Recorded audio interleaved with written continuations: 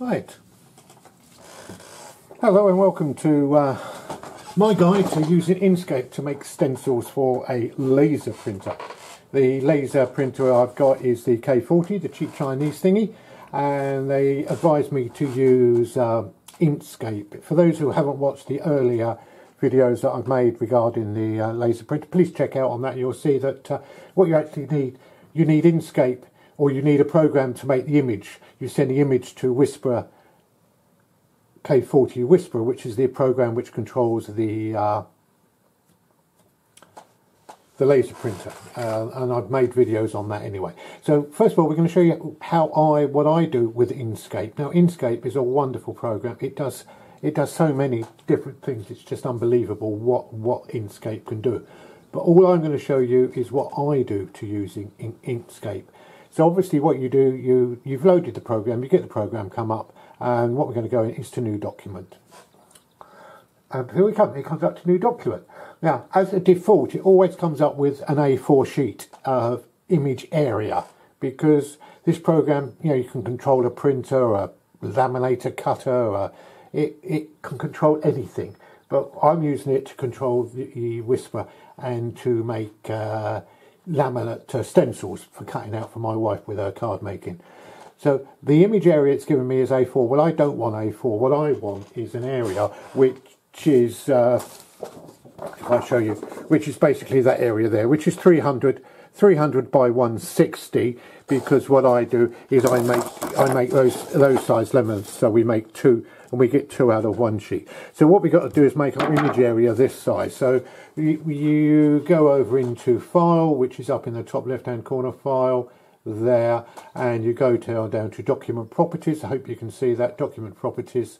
Okay, we come up with this sheet here, which is Document Properties, New Document. So this is what we're going to make. As you can see, there is the image that we've got on the screen at the moment, and the width is 210 by 297, which is, for those people who don't know, is the size of an A4 sheet of paper. So I want my width at 300. So what we're going to do is get rid of those two, put 300 in, and so that's the width. Now the height, I would like it at 160. Unfortunately, my computer doesn't have a number 6 on it. So what we're going to do is do it at we do 170. Okay, so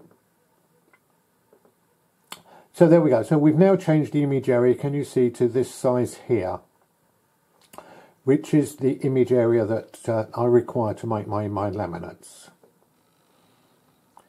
So we're now centre that. There's most probably is a quick button for centering. I'm not very good at quick buttons. I just tend to use the mouse. Right. So this is my total image area, which I'm going to split in two. We have an A side and a B side. So now what I need to do is to make a square here, which is going to be the size of my laminates. Can you see? So we go up here and we get a square. So, and we just put square. We don't have to worry too much about the size of it at the moment. Now, as you can see, the mouse is on square, so you have to go back to the arrow to go back to do the arrow work. So, what we're saying is, it's actually not too bad, because it's come up with 152 by 154. Well, I've got a total image area of 300, so obviously I need to cut out two squares that come out of 300. So I'm going to go in at 145, I think. Okay, so the width of our square is going to be 145. We'll get rid of 977, shall we? There we go. I dare say I can do it to one decimal place somewhere, change it over, but you only have to do this one, so I can do it again. 145, 145. Oh, not 1455, do we? We get rid of the 86, shall we? So we'll do that. So right. So now we've got our image square, which is 145 by 145. Okay. So that is going to be that square. We've got to cut that out now. To cut out image, the image that you send to K40 Whisperer, if you want the laser cutter to cut, you have to send the line or whatever you want to cut in red. Now this is already at red, okay, because I've done it before. So if it, as a default, that would have come out in black normally. So what I'll do is I'll take it back to black now, so that you can see how we do it. So now that line's black. So that's how you would have had it. So now we've now got to change that line to red because we want the laser cutter to cut that square out. Okay. So therefore we then highlight the square like that. Okay. We go up to Object, which is up here. We go to Fill and Stroke. Okay. Because you can fill the image with colour or the, well, I just want the line. So we go over to the right hand side where it says Fill and Stroke. We clip on there, okay. We want it red, so we go right to the point there. I just go to there. So now that's going to make that line red. Can you see? So theoretically now, when I send this image, if I was to send this image to the laser printer, put the laminate in, it would cut out me a hole that size in that piece of paper or that piece of nylon. So now, so that is what I would refer to my object. The object that I'm going to cut out is that square. It's 145 by 145. Okay. Now I need to put an image into there. So the way I do that is that I get another square, and I just put the square in there. Now that's come out at red. So there it is. Again, we're on square there. You have to get rid of the square. Go to the arrow. I always forget to do this. And click on that, and now that will give me the actual image area, not my object. And because my object is 145, I'm going to make my image 140. So we go into oh dear, we've missed the 140. We'll get rid of the 199, shall we? And then we will do exactly the same on the other one. Now, I know there's most probably quick things you can do this and shortcut keys and God knows what, but the time I learned that, I find it's just as easy to do that, right? So now, what we've now got is we've got the image area which will sit in the middle of the object. Now you see, now we're still on square, so we've got to go back to the arrow, clip on the object, there we go, and now we can, with our little arrows, we can just move that so it's roughly centre of where we want it.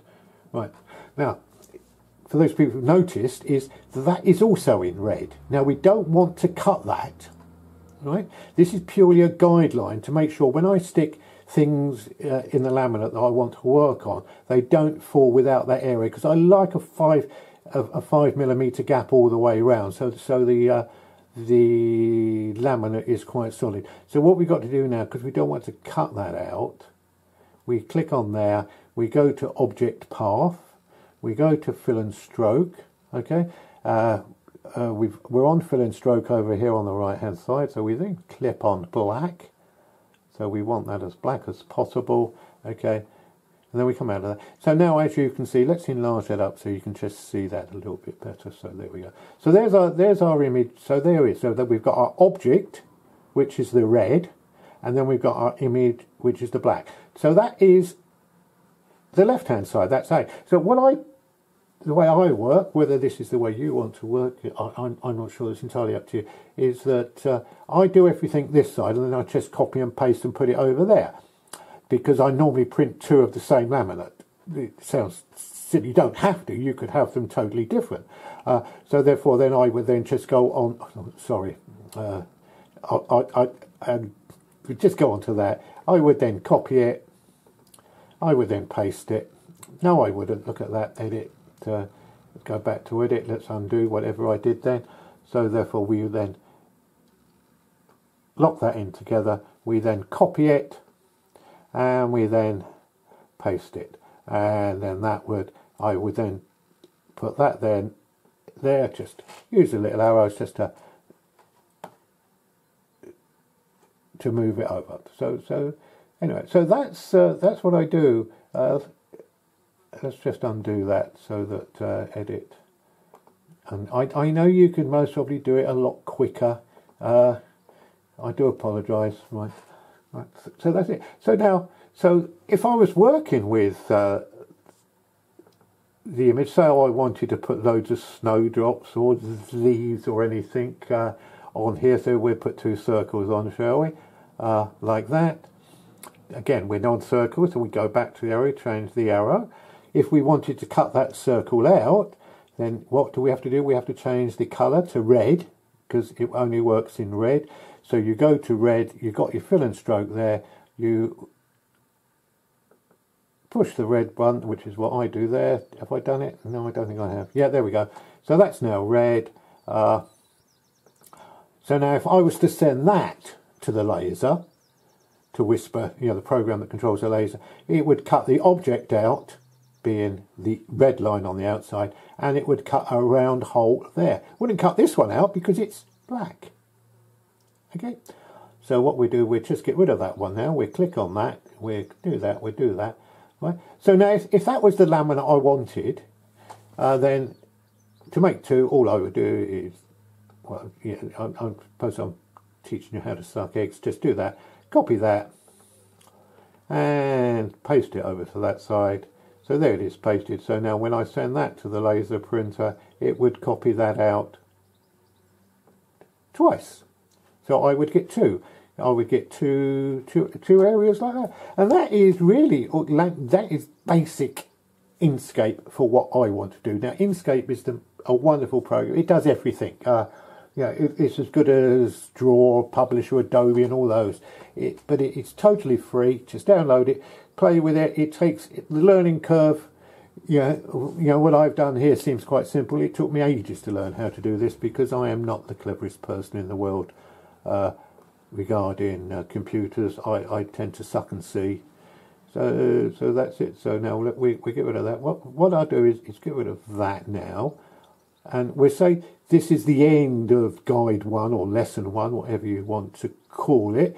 So then we'll open it up to next and show you where we go from here next.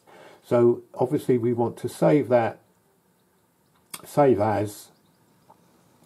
It's got drawing 1, so we get rid of drawing and we just call that IS ink.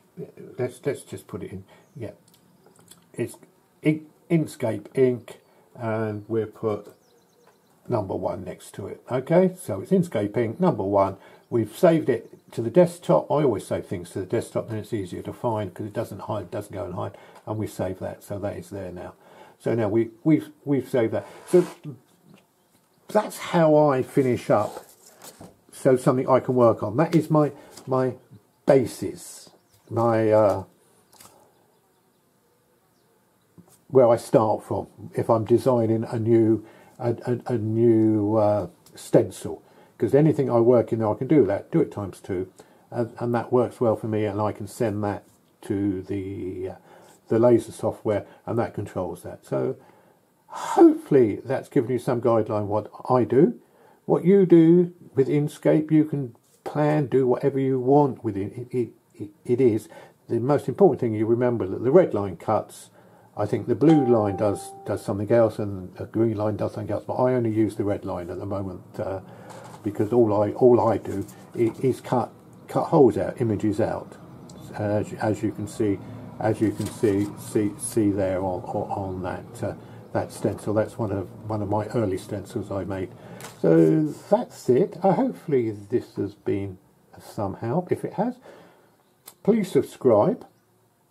Don't forget to tick the bell so you get notified when I load up the next one, which hopefully I'll load up next week. Oh, if there's anybody out there who wants me to design a particular stencil, rather than me just design snowdrops or raindrops or whatever, if you want me to have a go at something, I don't mind doing that and showing you how I do it.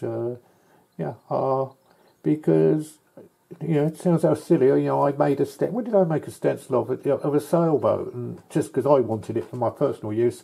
And then I sold quite a few of those. Anyway, that's how we do it. So hopefully it's been of some interest.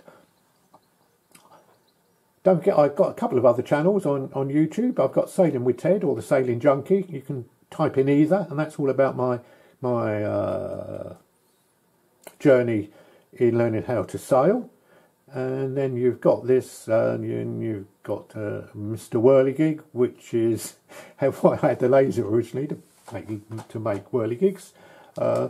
There's another channel on that, and then you've got my travelling channel, which is called The Grey Hair Tourist. So yeah, I know I'm a bit silly. I like playing. Be good, be happy. Speak to you soon, no doubt. Don't forget, keep in contact with us. Don't forget to subscribe, and hopefully you've enjoyed this video.